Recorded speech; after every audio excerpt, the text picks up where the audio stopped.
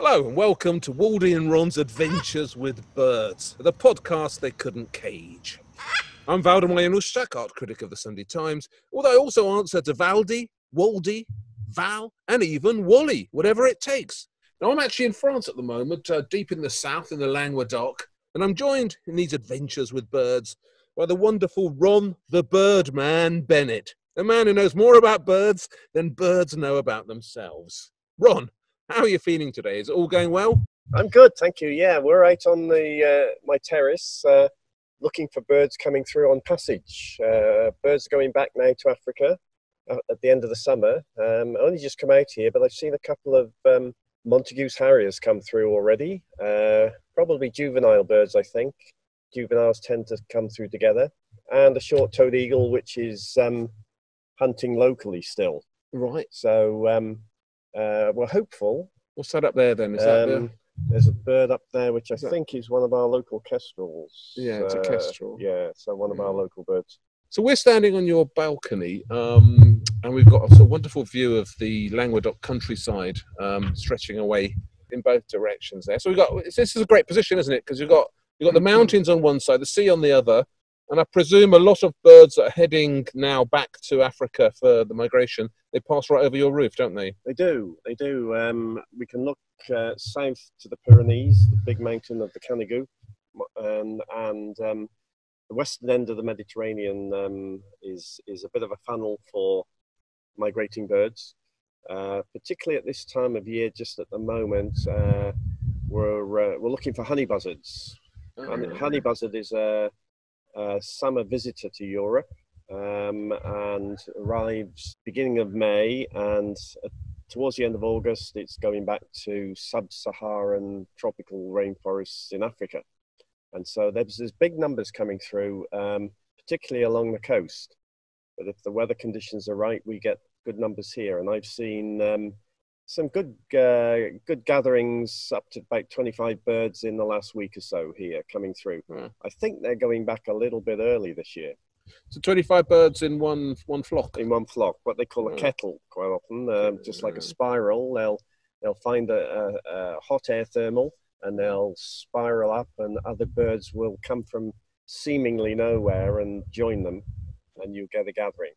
Now, so obviously we know buzzards well in Britain. How do you tell the difference between a honey buzzard and a buzzard? Well, they're not easy, let's be honest. But the honey buzzard it's got relatively longer wings, a longer tail, quite a long neck and a small head. And when it soars around, it holds its wings not in a shallow V like the common buzzard does. It holds them slightly drooped.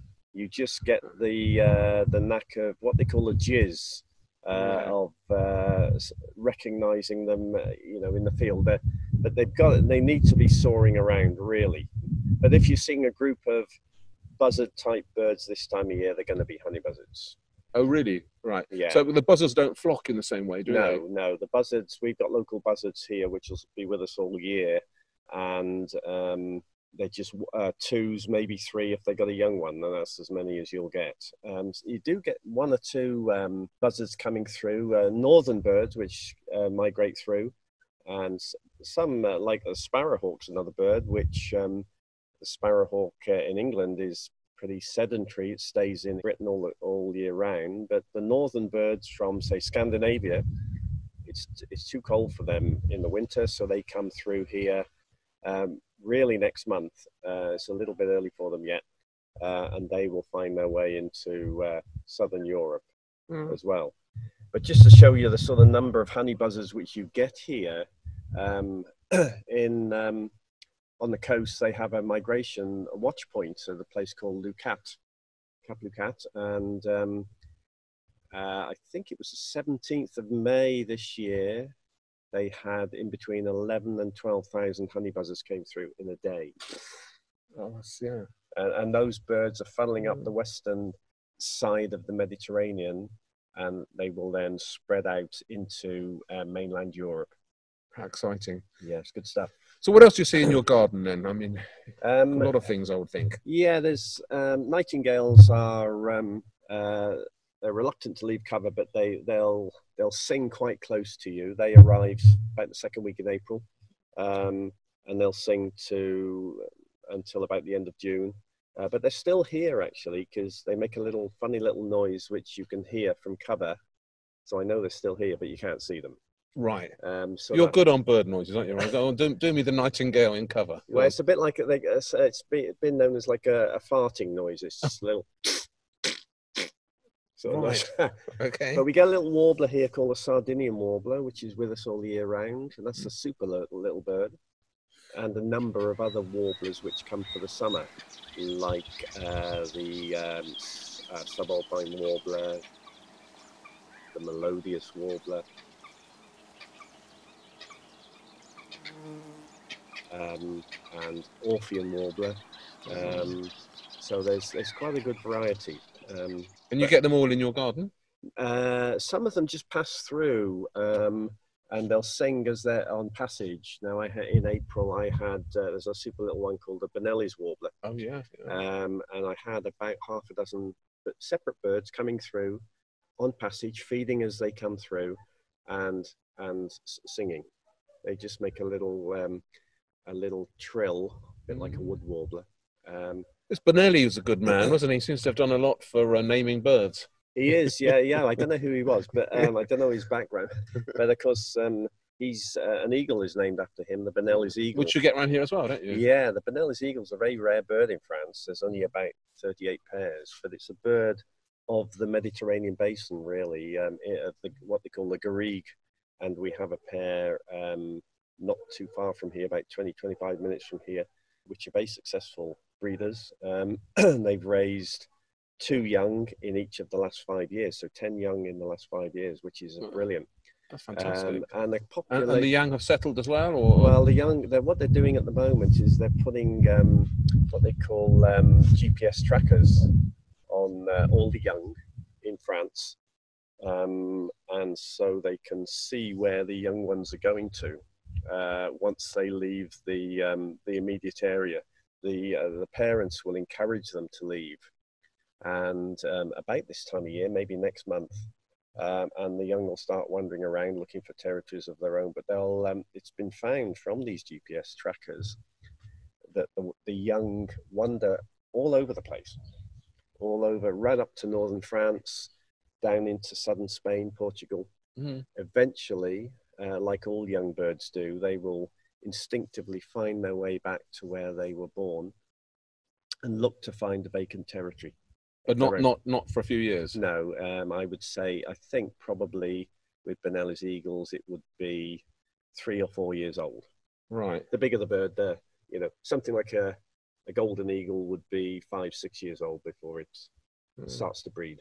Will you be able to take me one day? Not now, obviously, because we're on your terrace, but one day to have a look at these Benelli's eagles. Yes, indeed. They don't fly over here, or do they? No, they don't. No, but the National Bird Organization, the League for the Protection des Oiseaux, the LPO, which is the French equivalent of the RSPB, although by no means as strong and powerful an organization, they keep a log which Brendan and I make entries into each time we go and see the Benelli's eagles. So they'll be starting their next breeding season in January. January, that's early, isn't it? Yeah, they're very early breeders. The female will be on eggs by the end of February, which is much earlier than, for example, golden eagle. But there's only, I think there's 7 pairs in the Ero at the moment. But this pair is by far the most prolific breeders. And the most studied by the sound of it. Yeah, they're great. And they're so easy to see. And we're lucky because they're quite near the road. That's my kind of bird. So what else? I mean, there are some specialities around here, aren't there? That's one. That's one. I would say we got the 4 most colourful birds in Europe here, which is the hoopoe. Oh yeah, love the hoopoe. You'll know. Yeah. The bee-eater, the European bee-eater. The roller. Yep. And the golden oriole. Yeah, well, I've seen all those except for the oriole this year. The blooming orioles. Every year I come down hoping to see loads of them, white, yellow, and black, or The male is bright yellow. It's difficult to see. Is it just me? I'm a useless bird watcher. No, it's not your issue, Val. They hide themselves in the tree canopy very effectively. So you'll pick them up almost certainly on call, on song, really. Yeah. Well, do us a song. I'm going to play it to you, which is easier. It's beautiful, isn't it? It is. It's a lovely song, and let me just get my bird app out. And they arrive in early May. They're with us until about mid-August, towards the end of August, and they become quite vocal, and they fly around a lot towards the end of the month. And so I've had some good views. So you get some good flight views of them. But this is a song I'm going to hopefully. Yeah. This is Ron.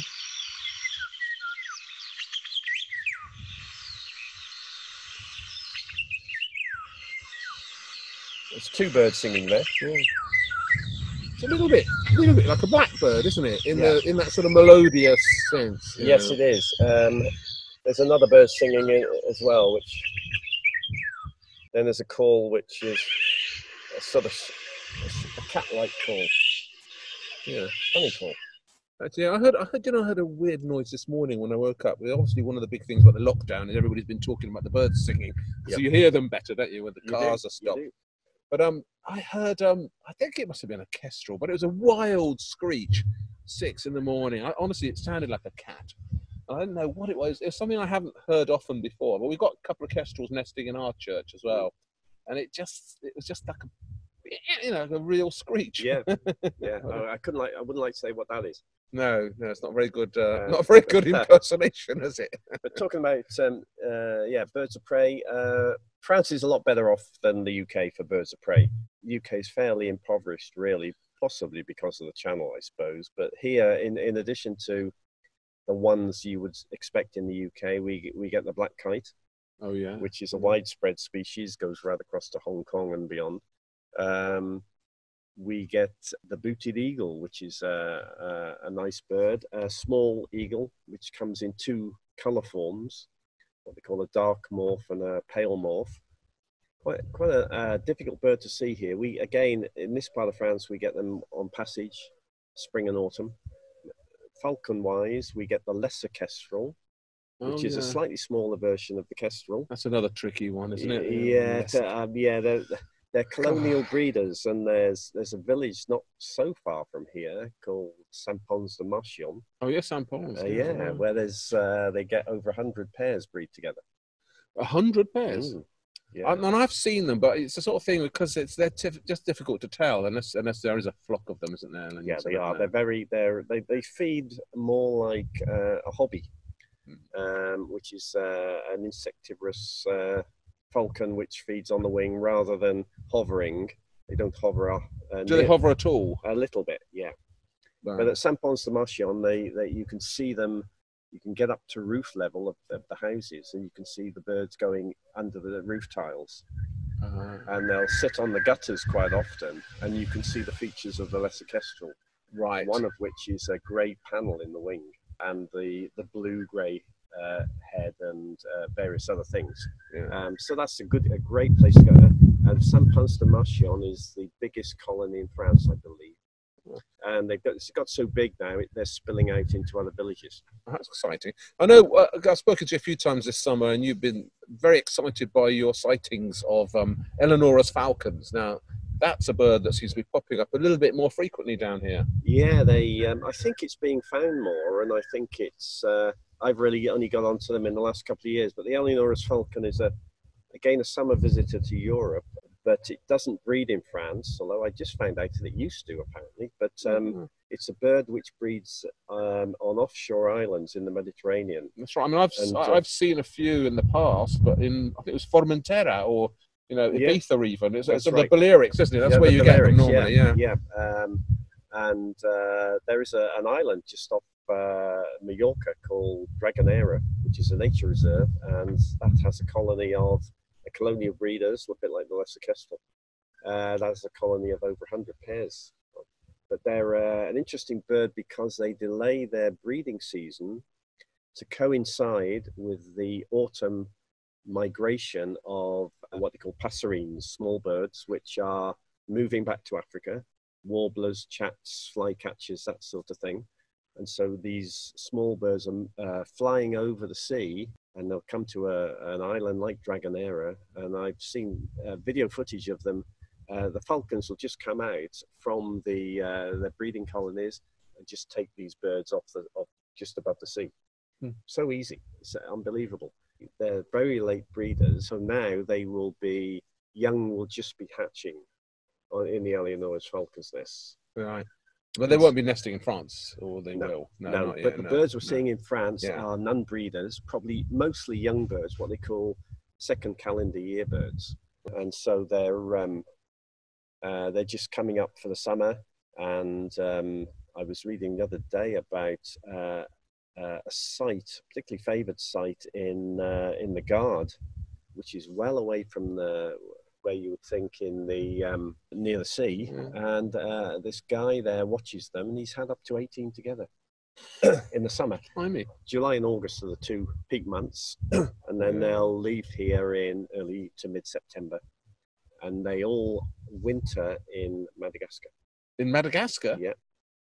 And again, So we go across Africa from the Balearics. Yeah. Yeah. And they fitted GPS trackers to young birds, and they'll go independently right across mainland Africa and find their way to Madagascar. Extraordinary. It is, just by instinct, Yeah. And it's not the parents taking them, the young. The parents will leave before the young. The parents go by the end of September, and the young stay on a little bit longer, learning to hunt and things, and they'll follow independently, like a lot of birds of prey do, like ospreys, for example. Young ospreys find their own way down to West Africa, which is a strange sort of survival strategy, really. Isn't it? Yeah. Well, it is to me. If you compare it with, for example, ducks and geese and swans, you get the swans like the Hooper swans and the Buick swans come as a family party to the UK for the winter from Iceland and Greenland and whatever. Yeah. And the adults are teaching the young ones the stop-offs and the wintering areas like Slimbridge and places like that. Birds of prey have a completely different strategy. I used to know an artist whose name was Kerry Trengrove, and he was a really nice guy. Passed away, unfortunately, now. But he made a whole series of artworks about the Mauritius kestrel. Okay. Which at the time was something like the rarest bird in the world or something. There was only about 10 of them left. And I remember he went out there, and you'll laugh, but the way he used to make these artworks is he would collect droppings from Mauritius kestrels and then sort of bake it and turn it into a kind of charcoal and then do drawings with them. So the drawing was actually with this sort of brown organic material which happened to be dropping. But they were lovely things. And I got a grant. I remember he went out there about 10 times and saw these rare kestrels a few times. I've got a feeling with Mauritius kestrels, I think they started a captive breeding program, didn't they? I think there's been a return. They've got better. Yeah, that's right. I think it was a bit like they've done with the Californian condor. It was with the condor. I think they got down to 20 or so individuals. That was the whole world population. So they decided to bait traps and capture the last remaining 20 or so, breed them in captivity, and then slowly release the young back into the wild. And I think they did that with the Mauritius kestrel, I believe. Yeah. And save the species, basically. There you go. Yeah. It's quiet on here tonight. It's not a lot up there, is there? No, you got to look around. You've got the curse of Valdemar here. Yes. I think it's a fairly quiet. I had a couple of black storks through the other day. Oh, really? Which is quite a rare bird. The white stork is the one which in folklore carries the baby. The black stork is more of white storks breed on roofs of houses. They've been breeding in Britain, haven't they? Yeah, the last few years, them. First time. Yeah, they've released them. But the black stork is more of a wild species in terms of it needs peace and quiet and breeds in secluded river valleys. It's slightly smaller than the white stork. And I would normally, on a good autumn, I would see 3 or 4. But last autumn, for some reason, no one's ever explained it to me, I saw between 50 and 60 black storks came through here. And it was interesting because they were circling around a lot, and they were going down into the vine fields. Oh. Now, What for? Feed? well, I can only think it's grapes. Yeah. Really. There's nothing else there. There's. Well, it's a good vintage, let's face it, Yeah. last year. And so the ones I saw close enough were young birds. The young birds haven't got the bright red bill of the adults. They've got more of a sort of fleshy, pinky bill. So they're very distinctive in flight, aren't they, those Yeah, storks? they They're are. like a sort of crucifix, very Yeah. sort of pointy at all ends, aren't they? You get big numbers of white storks go down the coast, particularly. There's a very well-known migration point, Grison, which the LPO man from the end of July right through to the end of September, maybe into October. It's called La Roc, ROC, and they man it every day, and you can look up to see what they've seen every day. Yeah. So a day like today, I would think with a northwesterly wind, there would be good numbers of honey buzzards there. Yeah. Because the northwesterly wind, the tramontane, blows the birds towards the coast. They don't want to be over the sea because there's no thermals, so they'll funnel down the coast, and they'll follow it all the way into Spain. Around to Spain, yeah. So Grison is a hot spot, and they get Eleanor's falcon quite regularly there. That's a good spot for them as well. There are all sorts of things. That's all those places like Perpignan, past Narbonne, that way. Yes. Yeah. Good art country, of course, Oh, yeah. down there as well. Dali, Salvador Dali's nearby. Oh, exactly. Cuyor, Matisse used to go and paint in Cuyor. It's a lovely part of the world. But some of the birds, like the honey buzzards and the bigger the eagles and stuff, go over the Pyrenees.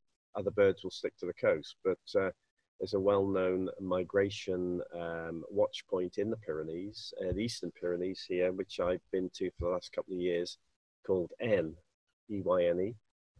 which is a great place to be. And you just go and sit in the middle of a grassy meadow with mountains either side, and it's a pass basically, and all the birds are funneling through this pass.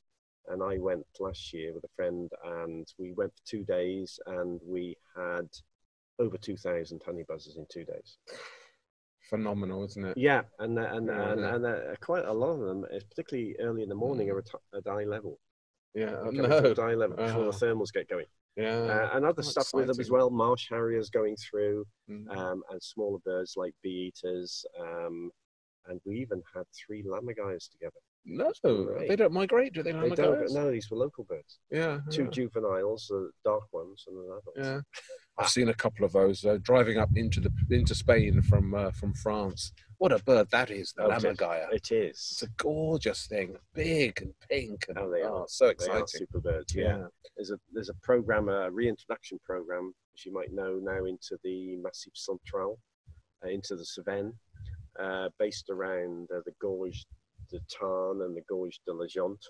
So they're releasing captive bred lammergeiers annually, 3 or 4 every year, and they're putting GPS trackers on these birds. And the idea is to create a link between the recently introduced and now breeding alpine population and the Pyrenees population. Right. So the birds will connect between and move around. And but there's a Mediterranean population. I know that because I've seen them on Crete. I remember seeing them on Crete. Yeah, First lammergeier I saw. Corsica, there as well. So how many vultures do you get in France then? So you've got griffins, don't you? The griffon vulture is the common European vulture, and I'm not sure the French population. It's in the hundreds. So there's a population in the Pyrenees and the Alps and in the Massif Central. They were reintroduced into the Cevennes, I would really. They were introduced there some years ago, and the population now is about 300 pairs, I think, of vultures there. And you'll get quite a lot of movement between the Cevennes and the Pyrenees, and birds come over here. Do you see them here? Yeah, seen them over the village. Yes, 3s and 4s normally. Yeah. And I think they're young birds which are looking for new territories. There's a gorge just up the way, the Gorge d'Eric, where they are now roosting nightly, and they'll go out and feed in the day and then come back. So you've got lammergeier, you've got the griffon, Egyptian vultures at all? Yeah, they're a rare bird. The Egyptian vulture, small vulture. There's only, I think the French population is generally about 60 pairs. But they're a summer visitor to France, to Europe, unlike the other vultures. There's again a Pyrenean population and in the Cevennes, but only 2 or 3 pairs in the Cevennes. And they've only started breeding there recently. Where they've been attracted through the presence of griffon vultures there. But I saw an adult Egyptian vulture came over the house in March this year. Wow. Which is one of my birds of the year so far. That's exciting. And, it was superb. But the other one, of course, is the black vulture. Right, I've not seen that here. The black vulture is, again, they reintroduced into the Cevennes a little bit later than the griffon vulture. They don't do anything like as well. And I think the Cevennes population is about 25 pairs at the moment. Bigger, even bigger than the griffon vulture. And a very short tail, a very distinctive bird. But I've seen them up in our regional park up here. Up in the mountains? Yeah, we have a regional park of the High Languedoc up there. Oak Languedoc, You've got eagles there, golden eagles, of course. Golden eagles up there, and if you can find them, they're not easy to find. But I've seen griffon vultures you see quite regularly up there, and I've seen black vulture with them a couple of times. Ron, everybody's got a sort of favourite bird, haven't they? I mean, just the one that really gets the heart ticking. What's yours then? What's Ron the Birdman Bennett's dream bird? The bird, I think the best bird I've ever seen. I'm a raptor fan, really, basically. So all my top birds are raptors, really. Apart from, say, the nightjar, which I love. That's a super bird. The swift. The alpine swift is a magnificent bird. But I would say my favourite bird I've ever seen is the Barrow's eagle, the African equivalent of the golden eagle. I've not even heard of that. No, it's they're super birds. But currently, I would say golden eagle is my favourite here in France. I'm obsessed with trying to find the nest of a golden eagle up in the Haute Languedoc. Yeah. They're up there, but I don't think anyone's going to tell me where they nest, so I'm going to have to find it myself.